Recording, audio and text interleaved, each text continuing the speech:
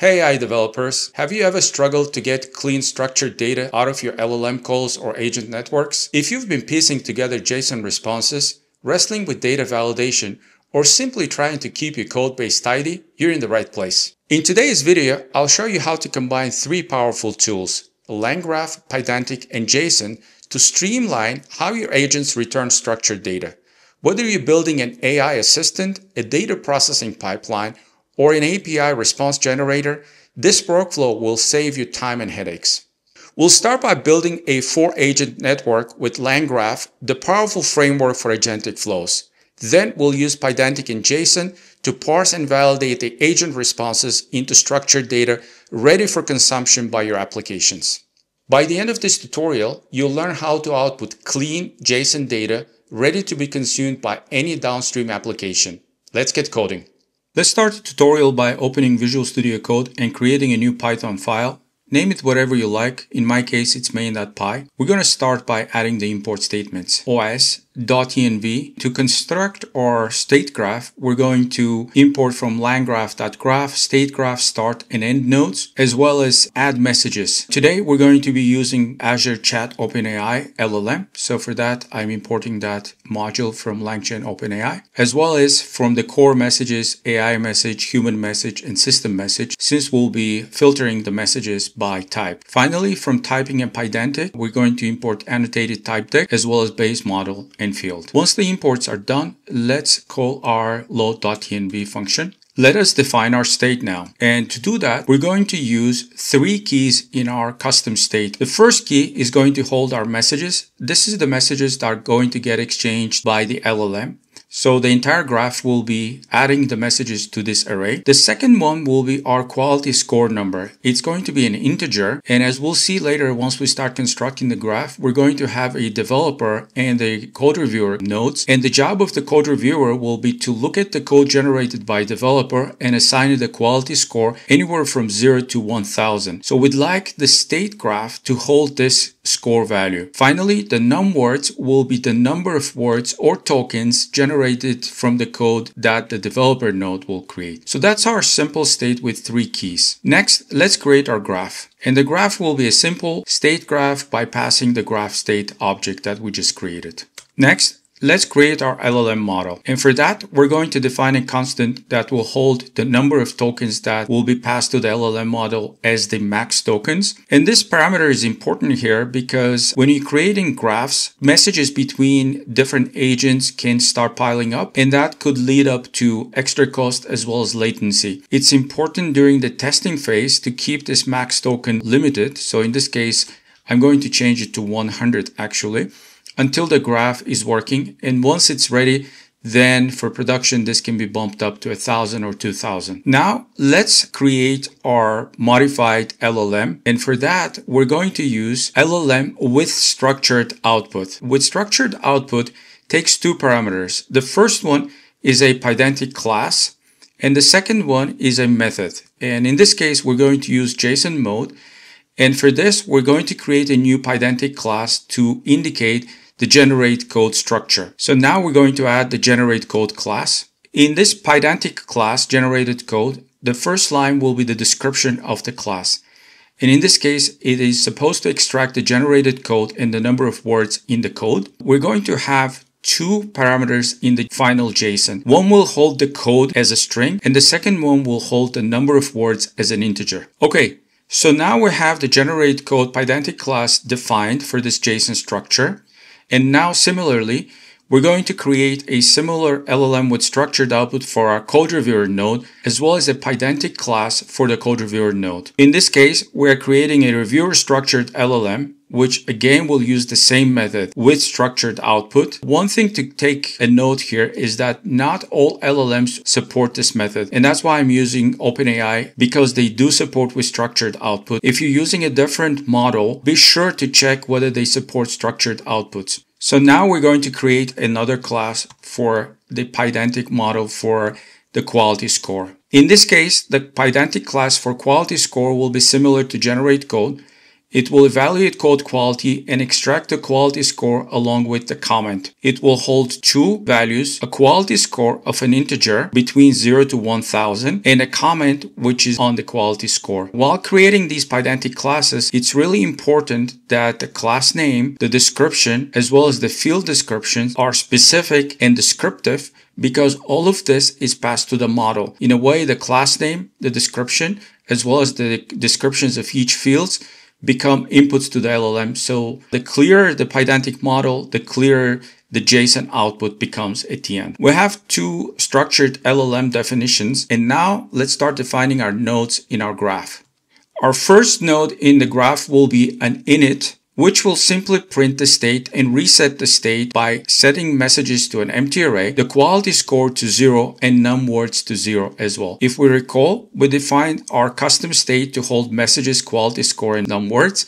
So these three variables will be reset in our initial init state. Next, we're going to create our developer node. Our developer node will take the state, print the developer start, and start doing certain operations. First, we're going to define a system prompt, and this system prompt will be super important. You're a software developer, write code per the instructions, and the important part here is that to respond in JSON with code key containing the generated code and num words containing the count of words in the generated code. We're also filtering the human messages, AI messages, as well as system messages, and composing a combined message key that will then pass to the LLM.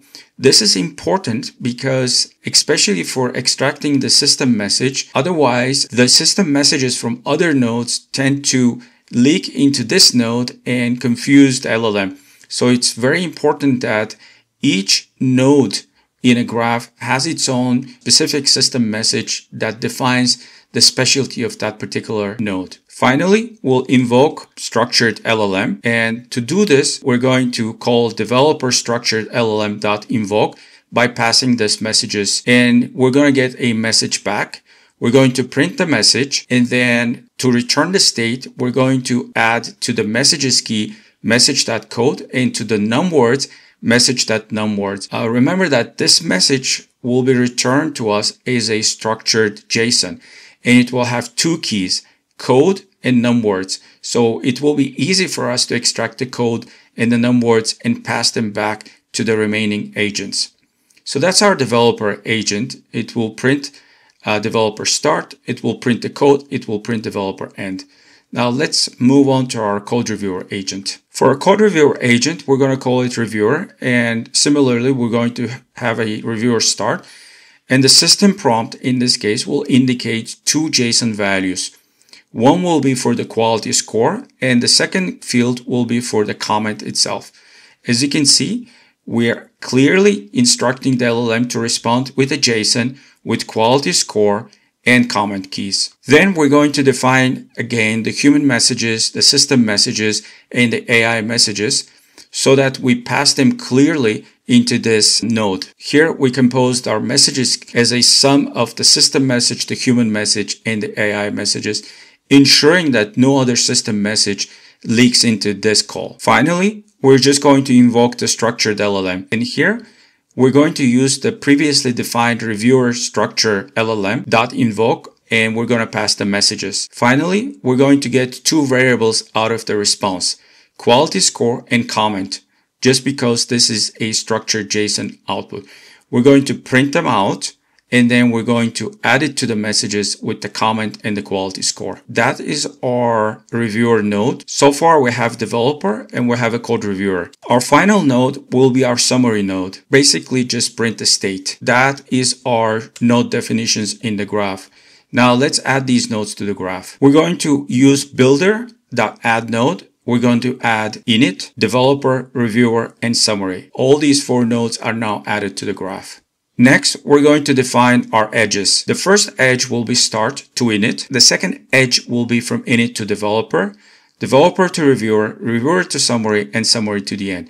So it's a linear flow. Now we're going to compile the graph and run the builder. We're not using memory or persistence, So it's going to be a very simple graph. We're just going to run it. We're also going to add a picture drawn by Mermaid to visualize the graph. Finally, we're going to create our main loop and run the function. We've created this main loop in other scripts before, so we're going to use a similar structure.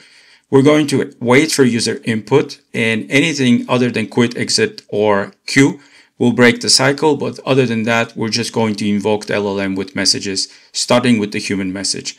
Once the main loop is done, now let's run our script. That concludes our file. So now we have the entire file ready. We're going to save this, and let's just quickly review what's going to happen here. We have our LLM defined. We have two Pydantic classes defining the JSON structure of the output from the developer node and the reviewer node. We have defined two variables for the LLM with structured output.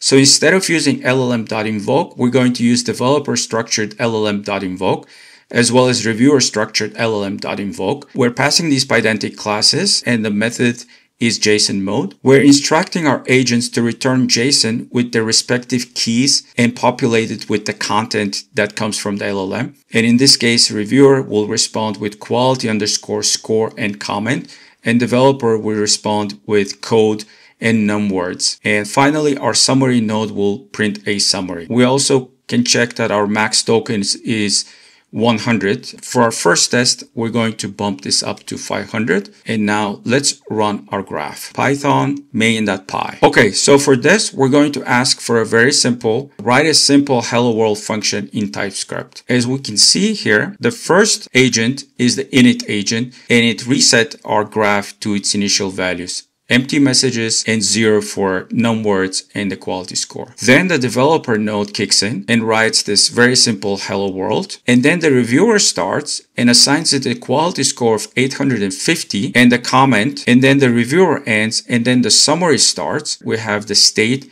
that includes messages key. We have num words 12. And that indicates the number of words in this code. And then we have the quality score as 850. So that's really good. That means our graph is working. The structured JSON output is being generated by the agents. Let's head out to LangSmith and inspect our latest execution. We're going to find it here, and I'm going to maximize this window. And now we can trace calls, and we can see which agent invoked with which input. As you can see here, init agent starts it with the rendered output of messages as an empty array, quality score of 0, and number of words also set to 0. So this is just setting the initial state. The developer agent is kicking in with this input as a state and this human message. This is very important. The rendered output is a JSON with messages and num words here. And the messages is the code, and the num words is 12. Here is the agent output with the rendered output, which is the JSON with the code key and the num words key. The Pydantic output parser is then parsing this, and it's processing this information. After the developer is our reviewer, and the reviewer node now gets the state with quality score 0 and num words of 12. Two messages, one is the human message and the other one is the code. We see the rendered output, and if we go to the LLM, we will see that we have a JSON rendered output with quality score of 850 and a comment which represents the code review. Finally, we go to our summary node. And if you look at the summary node, we'll see now our state populated with quality score 850, number of words 12. And now the summary node basically doesn't invoke the LLM, it just prints the state. But in this case, we can see that our state and all of our messages are nicely formatted as a JSON. Back in Visual Studio Code, let's modify the code slightly by increasing the max tokens. Let's increase it to 2000. And now we're going to prompt it with a slightly more complicated challenge. Write a simple calculator function in TypeScript. It must support all 4 operations. Init agent started. The developer agent wrote a function, simple calculator, with the operations. And then our reviewer started and assigned the quality score of 850. There is a code review here. And then the summary agent summarized the findings. That concludes our short tutorial on how to create structured JSON data with LangChain by using the LLM with structured output function and passing a Pydantic class and a method JSON mode. Okay, That's it for today. I hope this was a good investment of your time and you learned something new. If you enjoyed this content, you'll love the video about building a multi-agent network with LangGraph and OpenAI. Thank you for watching.